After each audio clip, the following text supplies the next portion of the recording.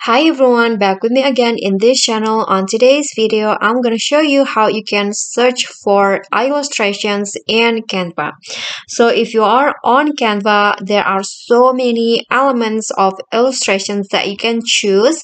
So you can just go to elements, and in here you can find so many stickers, line and shape and others. But if you want to search for a specific illustration, you can just go to the search column in here and then type in your keyword. For example, if you want to find some organic illustrations element, you can just click on elements and then search in here.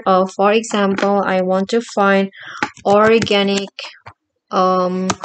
rainbows illustrations. So here are the illustrations options that you can choose, and you can just click on one of them, for example this one, and you can always adjust the size and change the color.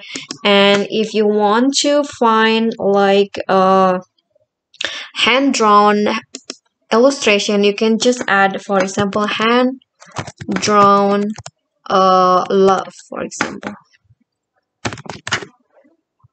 and this will show up, and then you can just choose which one that you want to use. For example, this one's right here, and you can place it in your design.